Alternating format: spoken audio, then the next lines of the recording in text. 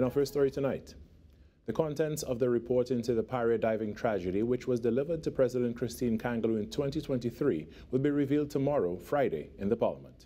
This was disclosed by Prime Minister Dr. Keith Rowley during Thursday's post-cabinet media briefing.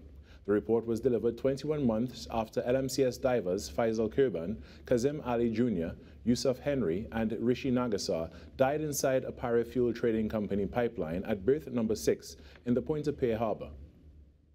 Tomorrow we go to the Parliament, and on that day, the Lynch report on Paria would be laid in the Parliament tomorrow by the Minister of Energy.